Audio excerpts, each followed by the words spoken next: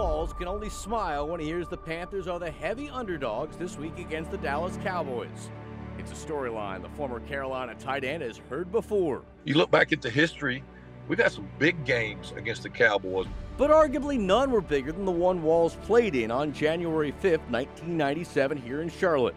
It was the Panthers' first ever playoff game, and standing in their way in a divisional showdown was the team of the 90s, a team just a year removed from their third Super Bowl championship that decade. You just felt how important, how big this game was for us, playing the world champions on the world stage on TV. There's no atmosphere quite that can match it. I think this is the greatest. Walls admits he and some of his teammates were intimidated by legends like Emmitt Smith and Troy Aikman. Fortunately, though, on Carolina's roster was one future Hall of Fame linebacker who was not. Kevin Green, you know, he had that wrestling voice. He was a part-time wrestler. And he'd get, it's mono, mono. I'm gonna take my man and I'm gonna whip my man. What year he's had. Yeah, Darren. That was the tone Carolina took into battle.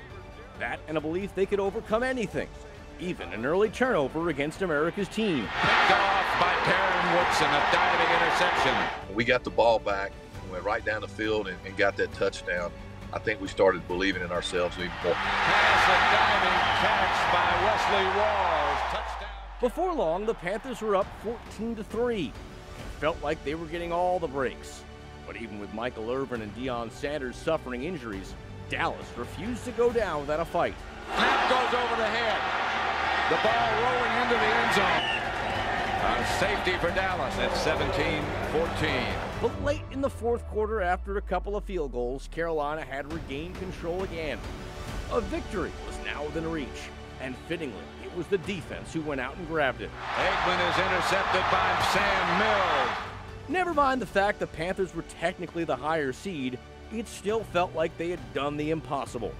This little franchise, only in its second year, had defied the odds. One of my favorite memories is I think we went into the locker room after the game and we came back out onto the field and not a single fan had left. And we did a lap around the stadium and just high-fived everybody. I don't know, I'm getting chill bumps talking about it. It was a total team effort, something Walls says the Panthers will need again for an upset to happen this year. Don't think they can do it again?